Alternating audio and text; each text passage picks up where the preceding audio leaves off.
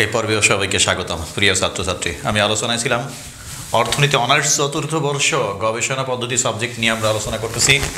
পরিমাণবাচক ও গুণবাচক পদ্ধতি অধ্যায়ে ছিলাম আমরা, দুইটা ক্লাস করে ফেলেছি, আজকে হবে তৃতীয় ক্লাস পার্ট 3। আমরা এই অধ্যায়ে ম্যাথ আছে, ম্যাথমেটিক্যাল টার্মের উদ্দেশ্যে অর্থাৎ জেড টেস্ট, এফ টেস্ট, টি টেস্ট, কাই স্কয়ার টেস্ট, এসব টেস্ট আমরা শিখবো, শেখার উদ্দেশ্যে আমরা আগাচ্ছিলাম। তো এগুলো শিখতে গেলে, অঙ্কগুলো শুরু করতে গেলে ম্যাথমেটিক্যাল টার্ম আমাদের শুরুতে কি বেসিকগুলো জানতে হবে, এই বেসিকগুলো ব্যবহার করে আমাকে ম্যাথ করতে হবে। এই কারণে আমি গত দুটো ক্লাসে বেসিক করে পড়ছিলাম, আজকে এবং আরও দুই একটা ক্লাস সামনে আমরা বেসিক আলোচনার ক্ষেত্রেই থাকবো। এই সব টপিক্সে আমাদের ম্যাথমেটিক্যাল টার্মে লাগবে বিধে আমরা এগুলো আলোচনা করতেছি।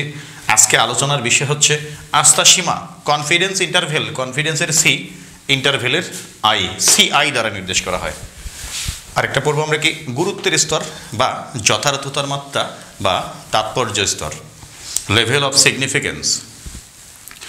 আস্থা সীমা, আস্থা সীমার ধারণাকে দেন প্রফেসর জেনেইমান। 1937 সালে প্রফেসর জেনেইমান এই আস্থা সীমার ধারণা দেন। উনি বলেন, কোনো একটি পরিসংখ্যানিক পরীক্ষায় নমুনা হতে প্রাপ্ত মানের ভিত্তিতে সমগ্রকের পরামিতির মান একটা নির্দিষ্ট সীমার মধ্যে থাকার সম্ভাবনা থাকে বা আছে, আর এই সীমাটা কি বলা হয়? আস্থা সীমা। একটু আমি উদাহরণ দিয়ে বলতে চাচ্ছি, যে মনে করো তুমি কোনো একটা সমগ্রকের গড় বাইর করবা। তুমি সমগ্রকের গড়টাই হচ্ছে সমগ্রকের পরামিতি। তো সমগ্র কাকে বলা হয়? কোনো একটা বৈশিষ্ট্যের সকল একক নিয়ে যে তথ্য, সেটাকে বলা হয় সমগ্রক। যেমন আমি উদাহরণ দিয়েছিলাম যে রংপুর কারমাইকেল কলেজের সকল ছাত্রছাত্রীর বয়সের সেটটাই হচ্ছে একটা সমগ্রক। তাহলে রংপুর কারমাইকেল কলেজের সকল ছাত্রছাত্রীর বয়সের গড় তুমি বাইর করতে চাচ্ছ, সমগ্রকের পরামিতির মান বাইর করতে চাচ্ছ। তো এইখান থেকে 15,000 বা 20,000 স্টুডেন্ট আছে, সকল ছাত্রছাত্রীর বয়স না নিয়ে ওইখান থেকে 100 জন ছাত্রছাত্রীর বয়স নিলাম, নিয়ে ওই 100 জন যে বয়স নিলাম এটা হলো নমুনা। এই নমুনা হতে যে মানটা আমরা পাইলাম, সেই মানের ভিত্তিতে সমগ্রকের গড়, সমগ্রকের পরামিতির মান একটা নির্দিষ্ট সীমা, সীমা মানে কি? মনে করো 18 থেকে 24 বা 20 থেকে 25, 20 থেকে 25 অর্থাৎ 21 হতে পারে, 22 হতে পারে, 23 হতে পারে, 20 হতে পারে, 24 হতে পারে, এর মধ্যে থাকার সম্ভাবনা, এই সীমার মধ্যে থাকার সম্ভাবনা, এটাকে বলা হয় আস্থা সীমা। এই সীমার মধ্যে থাকার সম্ভাবনাটা কি বলা হয়? এই সীমাটাকে বলা হয় আস্থা সীমা। তাহলে কি হলো? যে কোনো পরিসংখ্যানিক পরীক্ষায় নমুনা হতে প্রাপ্ত মানের ভিত্তিতে সমগ্রকের পরামিতির মান একটা নির্দিষ্ট সীমার মধ্যে থাকার সম্ভাবনা আছে, আর এই সীমাটা কি বলা হয়? আস্থা সীমা। আস্থা সীমাকে কনফিডেন্স ইন্টারভেল ইংলিশে বলা হয়, আর কনফিডেন্সের সি আর ইন্টারভেলের আই, সংক্ষেপে কি বলি আমরা? সিআই দ্বারা নির্দেশ করি। সাধারণত 95%, 95%, 99% এসব আস্থা সীমা বেশি ব্যবহার করা হয়। তবে আরও আদার্স যেমন 90%ও ইউজ করা হয়। সাধারণত আমরা কি 95%, 99% এগুলো বেশি ব্যবহার করি, 90% আরও আদার্স আস্থা সীমাও ব্যবহার করা হয়। আস্থা সীমা আমরা কি দ্বারা নির্দেশ করি? সিআই দ্বারা। এখন আসি কি গুরুত্বের স্তর বা তাৎপর্য স্তর বা যথার্থতার মাত্রা, লেভেল অফ সিগনিফিকেন্স। কি আস্থা সীমা 95%, এই সীমা কোনো একটা সীমার মধ্যে সমগ্রকের পরামিতির মান থাকার সম্ভাবনা হচ্ছে আস্থা সীমা। উল্টাটা বলো, না থাকার সম্ভাবনাই হচ্ছে গুরুত্বের স্তর বা তাৎপর্য স্তর বা যথার্থতার মাত্রা। শোনো ভালো করে, নমুনা কোনো একটা পরিসংখ্যানিক পরীক্ষায় নমুনা হতে প্রাপ্ত মানের ভিত্তিতে সমগ্রকের পরামিতির মান একটা নির্দিষ্ট সীমার মধ্যে থাকার সম্ভাবনাটা হচ্ছে আস্থা সীমা, আর সীমার মধ্যে না থাকার সম্ভাবনাটাই হচ্ছে গুরুত্বের স্তর বা তাৎপর্য স্তর। আবার শুনি, কোনো পরিসংখ্যানিক পরীক্ষায় নমুনা হতে প্রাপ্ত মানের ভিত্তিতে সমগ্রকের পরামিতির মান একটা নির্দিষ্ট সীমার মধ্যে না থাকার সম্ভাবনাটাই হচ্ছে কি গুরুত্বের স্তর বা তাৎপর্য স্তর বা যথার্থতার মাত্রা। গুরুত্বের স্তর, এটাকে যদি আমি আরেকভাবে বলি, সেটা হচ্ছে যে নাস্তি কল্পনা বা নাস্তি অনুমান সঠিক হওয়া সত্ত্বেও যদি সেটাকে বাতিল করা হয়, তাহলে যে ভুলের সৃষ্টি হয়, এটি হচ্ছে কি গুরুত্বের স্তর বা তাৎপর্য স্তর। গুরুত্বের স্তর বা তাৎপর্য স্তরকে সাধারণত আলফা দ্বারা নির্দেশ করা হয়। কি দ্বারা? আলফা দ্বারা নির্দেশ করা হয়। গুরুত্বের স্তর বা তাৎপর্য স্তরকে সাধারণত আলফা দ্বারা নির্দেশ করা হয়। এটা সাধারণত কত পার্সেন্ট? যদি 100% ভাবো তুমি, যদি আস্থা সীমা হয় 95%, 100% থেকে 95 বাদ দাও, তাহলে গুরুত্বের স্তর হবে 5%। যদি আস্থা সীমা বা কনফিডেন্স ইন্টারভেল হয় 99%, তাহলে 100% থেকে 99% থাকার সম্ভাবনা হলো 99, আর না থাকার সম্ভাবনা তাহলে কত? 1%।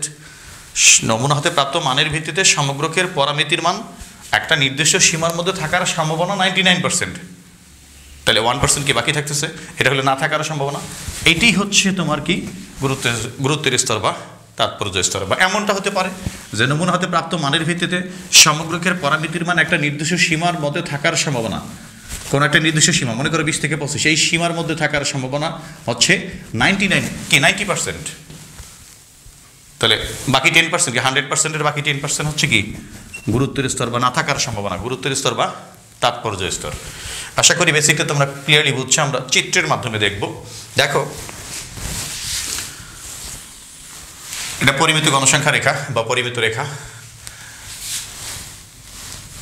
এ বি, বা এটা মনে করো 20, এই মানটা মনে করো 25, এর মান এই পজিশনে মান মনে করো 20, আর বি পজিশনে মান মনে করো 25, এ থেকে বি। তাহলে নমুনা হতে প্রাপ্ত মানের ভিত্তিতে সমগ্রকের পরামিতির মান একটা সীমার মধ্যে থাকার সম্ভাবনা, সেই সীমাটা হচ্ছে এ থেকে বি, এর মধ্যে থাকার সম্ভাবনা, এটা হচ্ছে আস্থা সীমা। এই কারণে এটাকে বলা হয় কি গ্রহণীয় এলাকা। কি এলাকা? গ্রহণীয় এলাকা বলা হয়। আর এই সীমার মধ্যে থাকার সম্ভাবনা, এটা হলো আস্থা সীমা এ থেকে বি এর মধ্যে, অর্থাৎ 20 থেকে 25-এর মধ্যে। 20 থেকে 25টা নিম্ন সীমাটা হলো উচ্চ সীমা। একটা সীমা মানে কি নিম্নমান থাকে উচ্চ মান থাকে, অর্থাৎ নিম্ন সীমা থাকে উচ্চ সীমা থাকে। তাহলে সমগ্রকের পরামিতির মান এই সীমার মধ্যে থাকার সম্ভাবনা হচ্ছে আস্থা সীমা।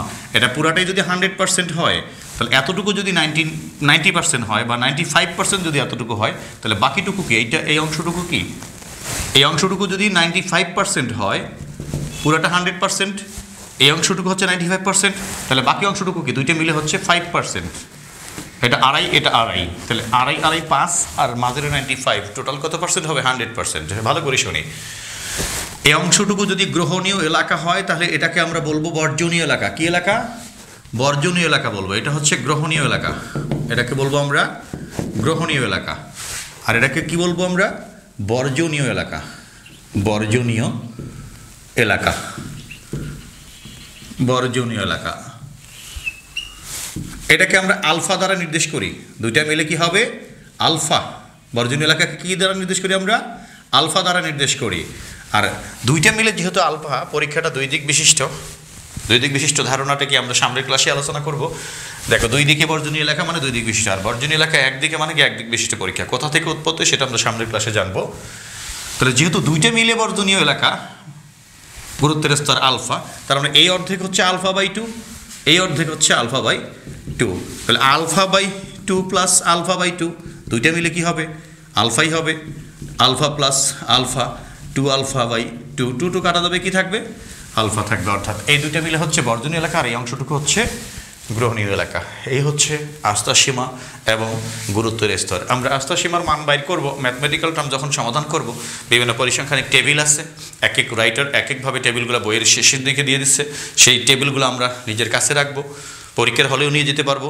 ওই টেবিল অনুযায়ী আস্থা সীমা এত হলে মান কত, কোনটার ক্ষেত্রে কী হবে, আমরা টেবিলের মান ফলো করেই ক্যালকুলেশন করবো, ম্যাথমেটিক্যাল টার্মের সমাধান টানবো। তো প্রিয় ছাত্রছাত্রী, আশা করি তোমরা বুঝতে পারছো। এরপরে যদি সমস্যা মনে করো আমাকে জানাবা কমেন্টে, আমি সমাধান করে দেওয়ার চেষ্টা করবো ইনশাআল্লাহ। আল্লাহ হাফেজ।